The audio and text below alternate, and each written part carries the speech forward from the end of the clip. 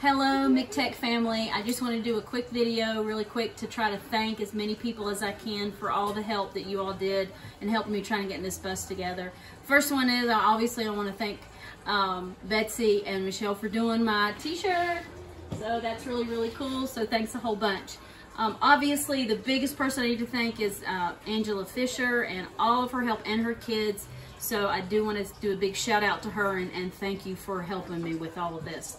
So I've got all my flowers obviously through here. I want to thank Mr. Farmer and his class for helping me be able to come up with my little models. They also helped obviously with all of the painting on all the whole bus and all the flowers. So big thank you for Mr. Farmer and his kids. And also they actually helped with some of the activities that we went through here and did. So I'll point those as we go down through. I got a leaf station right here. It gives a little bit of pictures of all the different types of trees and their leaves. Thank you, a big shout out to Mr. Bay who let me use his laminator so that we could laminate all of that. I've got a station here I talked to the kids a little bit about the different types of where food actually comes from. I've got a blueberry plant, a raspberry plant, and then we talk about canning a little bit. So shout out to Patty Furrow for letting me have some old canning jars that she had. This station here is about tree rings and all the different types of tree rings and how they can count and figure out the age of a tree. And so big shout out to Daryl who cut them all down for us. And then once again, Angie's kids who actually sanded them and then polyurethane them. Also a shout out to Angie's and a little bit of help from Mr. May who showed us how to use mortar to be able to make these little plant holders. So shout out to them. On down I have a frost station here that shows the kids a little bit about frost and the chart that goes along with that. I talk a little bit about that. Got the Venus flytrap and also my succulent garden here. And then a big shout out to Mr. Jones who actually printed these all off with his 3D printer, the succulents. On down I have a little station here that helps them identify some of the insects. Mr. Farmer's class helped me come up with this idea, and so we can count the legs on the insects or the arachnids and so on. Down here I've got my little water garden, my little pond, and so I use little fishing magnets to be able to let the kids go fishing, and then Mr. Farmer actually helped me a little bit with coming up with the fish to be able to put in there so the kids could spell out some words.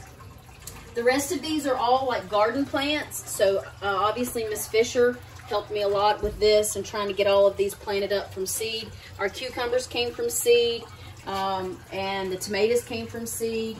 These actually we bought from Lowe's, so there you go. All right, this is tacky petunia, and so we use this as a recycle, a chance to be able to show the kids how to recycle. So thanks to everybody who helped me put this together. Cosmetology actually decorated our pretty face here and gave her some hair, so that's great. And then Mr. Farmer's class helped me a little bit with trying to get all of this together.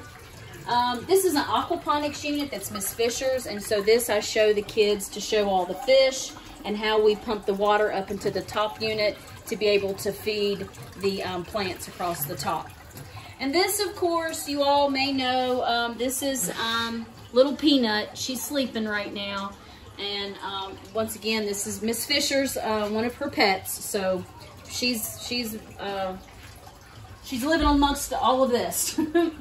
We've got a whole unit here of microbits. So I use a little bit of my coding that I did with some of the kids in the elementary before, and we use the microbits to see the soil temperature and the moisture level of those.